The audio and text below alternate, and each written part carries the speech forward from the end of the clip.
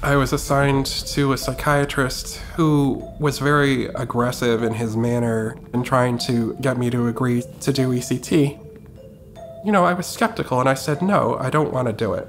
The psychiatrist pretty much threatened me. He said that if I don't agree to it, then they can get a court order. My family actually sided with me. They said that they shouldn't do this to me against my wishes. Basically, all the doctors said that I needed to have ECT and that I was not in my right mind to refuse.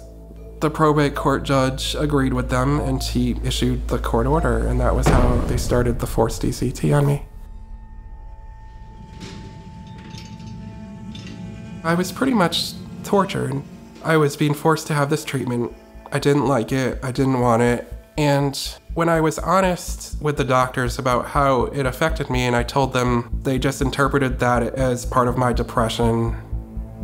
I realized that the only way to stop this was to start lying, so that's what I did. What was done to me was really, frankly, evil.